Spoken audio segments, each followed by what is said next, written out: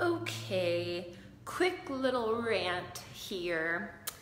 Today I was in the grocery store and I just started having a conversation with some lady, not a prospective client or anything, and she just asked me what I did in the line waiting to check out, and I told her, and she was like, oh man, you know what? I've been trying to lose weight for the past few years, but I hate vegetables, I don't have time to cook, and I refuse to eat leftovers. What? Okay, so here's what I have to say to you. I am not here to coddle you, right? Yes, I will help you make things easier and help you to find things that are easier to fit into your lifestyle. But what you must realize is sometimes you have to do things that you don't want to do or that you don't feel comfortable with to get things that you've never had. If you are not willing to listen to the advice of mentors and experts and guidance and support when they tell you that sometimes you just need to do things that you don't want to do and get outside your comfort zone in order to achieve the things that you've never had, don't expect to ever get them. That is just the thing, right? I'm not here to coddle you. I am here to guide you and support you and hopefully make things easier, but I'm not here to be like, oh, okay, well, you don't like to do that, let's find a workaround. No, that's not what I'm here for.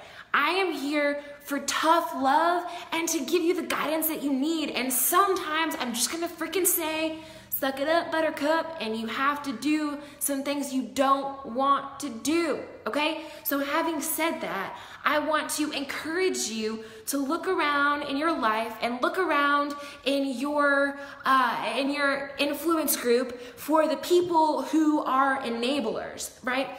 Look for the people who are enablers on the positive end of things, who are enabling you to do things towards your goal, versus the people who are enabling you to do things that just support you not wanting to put in the work or not wanting to get out of your comfort zone. Like when I started my 60-pound weight loss journey, I didn't have anyone to stop me from eating those double-decker bologna and cheese sandwiches.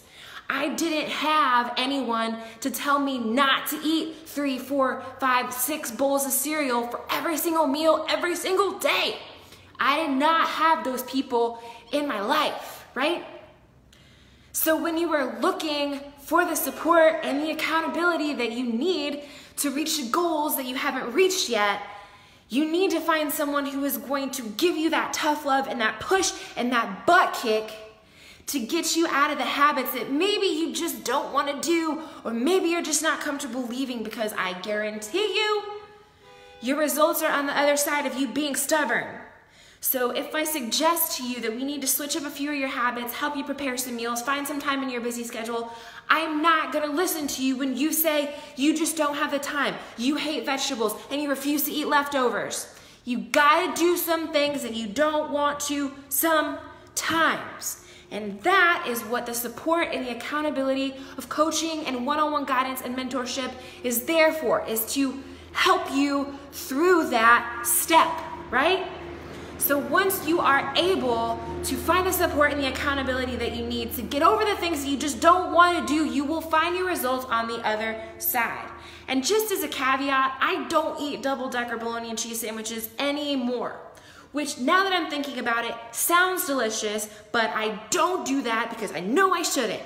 So if you guys are refusing to do some stuff that will help you reach a goal that you know you need to do, but you just don't want to, tough cookies. Sometimes you just gotta do it. And that's my 2 cents for today. I'm not here to coddle you.